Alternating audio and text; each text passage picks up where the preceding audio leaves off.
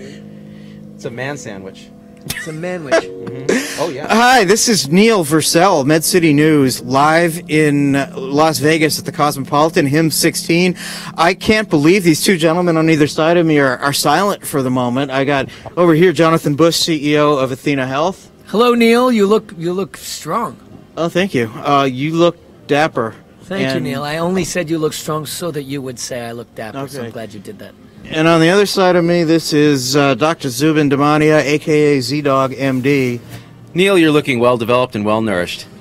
Well, thank you. I've been eating well this week. How, are you going to welcome all of us to your hometown of Las Vegas here? Oh, yeah, welcome to Las Vegas, the town that sometimes sleeps on occasion during the day. And it's great to see HIMSS in the house, you know what I mean? Yeah.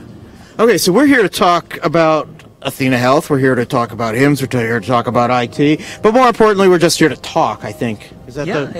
it's like coffee talk from Saturday Night Live. You just no big whoop, right? Yeah. Okay. Easy with that thing. It is? Yeah, okay. Well, we have, I don't even know where to start right now. So it's been quite a year. I'm supposed to know exactly what we're talking Barry about. Gibb talk show. I'm thinking Barry. Okay, well, Lapping it up. With Barry Gibb talk show. Would you like the mic? You want IT. I'm talking about. Sorry. Okay, so we're gonna get serious here for a second. Yeah. So it's been quite a year in health IT, as far as change, as far as disruption, as far as anger, angst, pushback, blowback, whatever you want to call it. Yeah, a little backed up going on. And you've been kind of pushing some of that too. You're kind of the establishment's anti-establishment candidate, would you say? I don't know, Neil. You're the report. I think of myself as it's just I'm just an insecure white guy trying to make an impact to register some release to all of the guilt that I was raised with. Okay. Other than that, I'm totally cool. Okay. Well, how does that translate to athenaHealth then? I mean, you bring your angst in. athenaHealth is a 5,000 person, $6 billion guilt relief mechanism. That's all it is. We need this in the world, you know? Yeah. I've been striving towards the asymptote of white guilt relief all my life. Yeah. And I've never been able to reach it being an asymptote by definition. Right, you never get there. Yeah. There's no relief. No, zero. But you get a little tease. It's like the hot water on the poison ivy. It doesn't, but you get that, and I love that. I love the pain. It's like a good pain, and that's what we're here, is to have that good pain of near release of the guilt. Near release of the guilt. Yeah. Well, this is healthcare. It's a $3 trillion industry, so your $6 billion is nothing, man. Nothing. Valet tips at Vegas. It's not even that. Yes. Yeah. So, you did sign on to the pledge that ONC Yes, circulated. the maximum leader has told us that we would either disappear in the night or we would voluntarily pledge our loyalty, and that we would quelch information blocking, which I was willing to quelch my information blocking. And You, one of those things, like I was you been- dying to not Yeah. sign the pledge so I could bravely stand in front of the tank, but the pledge was so vanilla and like we agree that oxygen should be used in breathing. I was going to ask Well, you about I can't that. not sign that because actually it should be used. Right. Yeah. So has no teeth and a no timeline, and it's got Epic signed on to it. So what does that mean? It can't be that hard. And you've been trying to. Hey, have you been information blocking before I haven't this? been doing a lot of blocking. Most of my information blocking relates to my children, and even that really fails quickly. They figure everything out almost immediately. They got the internet. They have the internet. They have the kids' intuition. I suck at lying. There's a lot going wrong with that. Fair enough. The general blocking concept, unless you're like Gaddafi, and even there, it didn't work. It Colombo. Can we pour a little out for Gaddafi, by the way? Oh, Yeah. All right. And the son, did they kill the son? I think so. They killed the son. did, yeah. They were afraid if they killed Gaddafi, their family would all expire. But they're like, oh, yeah, let's get the son. Then there's the patient engagement part of it, which Right, I think I you've mean, been Gaddafi trying to- leads to that. Gaddafi leads to patient engagement. Yeah. So How is that working? I mean, how is the interoperability thing working? You guys play nice in the sandbox with everybody else. I mean, you're part of Commonwealth, but what has Commonwealth done? Has Commonwealth done anything? What has Commonwealth done for you? Yes. Lately? Yeah. Commonwealth is, you know, there's like sometimes in twins, one of the twins comes a little later and doesn't quite get as much oxygen. But it's growing up and it's got like some extra schooling. And I think it's going to be a beautiful, productive adult. Okay. How long is that going to take? Well, those kids take a little while. Yeah. But they're first of all, they're always the lovers. They're the sweet ones. They're not mean. They don't fight. They're genuine. They're so happy that they made it through the canal. And I think that's true of Commonwealth. I think it's really genuinely meaning well. I think it will never really grow past a patient identifier key, maybe some security, privacy, permissions.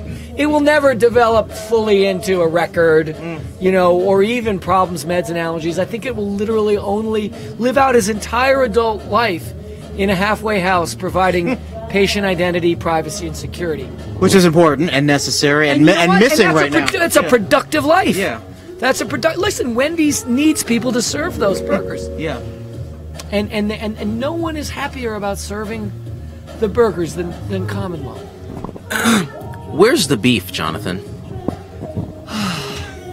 Isn't it sad how beef is becoming so sort of maligned?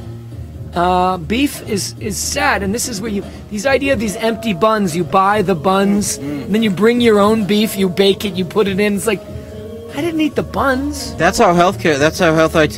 That's healthcare IT, you know, it's just empty buns, it's empty carbs.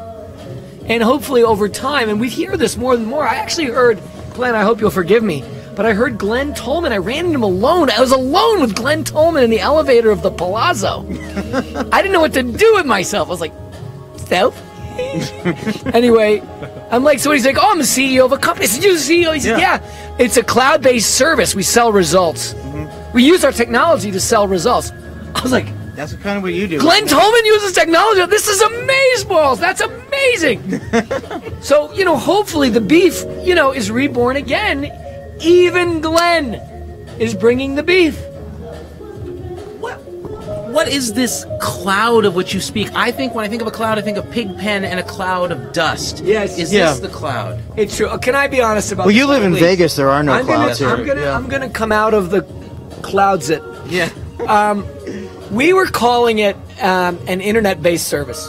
An internet-based service, an internet-based service, an internet-based service, an internet-native service, an internet-based service.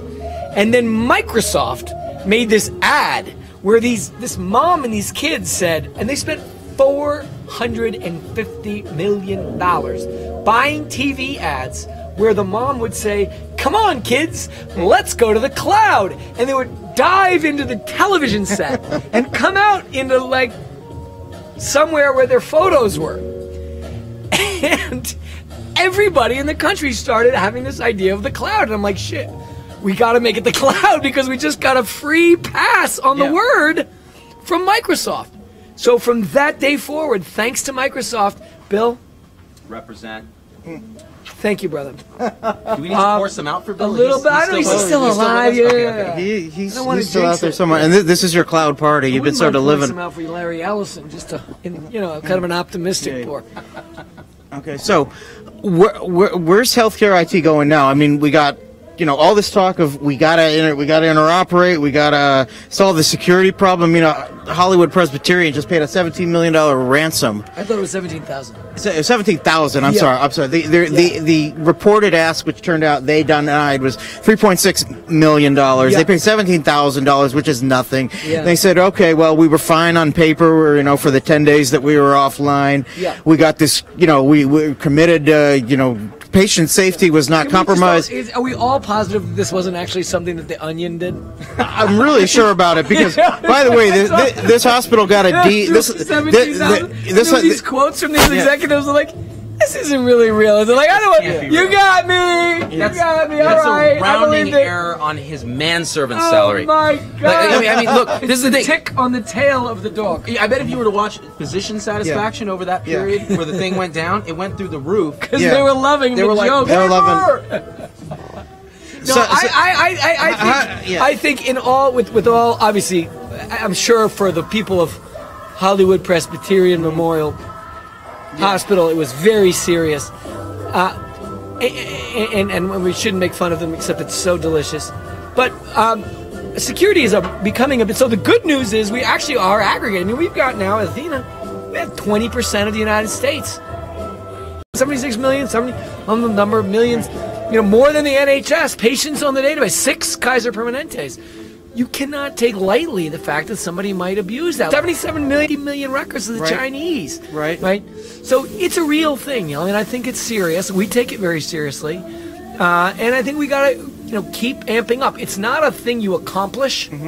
Like, I love the idea of compliance in healthcare, like JCO, you accomplish it. Yeah. But that doesn't mean you really know what's going on, right? You just got all your binders filled out. Yeah. But that's also how meaningful it is. You know, Ginger steps backward, Fred steps forward. Ginger steps forward, Fred steps backwards. Right? That's security. You're moving. You're testing your employees. You get the shame award for the guy who actually let someone tailgate in behind him.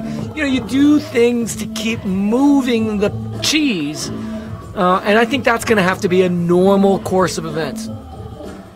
Especially for cloud companies that are aggregating not just one hospital's data, but many, many, many. I mean, the beautiful thing is we can actually figure out whether these stents work and what drugs work. Like, the opportunity to actually learn something with medical records is around the corner because of the aggregation. But the liability is obviously there. All the big data companies. I'm thinking IBM, Watson, and athenaHealth are, you know, trying to do the same thing, buy the same companies, throw the same amount of billions of dollars into it, and you know. But you've been talking about, well, especially this guy's been. Patrick go by. He's got these bodyguards. We need a. I would like an entourage, and I would like. You don't have one. I have them, but they're only seen by me. Okay. So, yeah, they're a wantourage. And you got a new Star Wars themed video out. I should ask. What was that about? That was for another vendor. All my life, I've loved Star Wars. All my life, I wanted to be Darth Vader. All my career, I felt like Doc Vader, burned out, more machine than man, twisted and evil. Boom! Made the video. Did it with Dr. First. Got to put a lightsaber in someone's rectum. At least on film, on radiology. You get to pick who, because suddenly a list is emerging.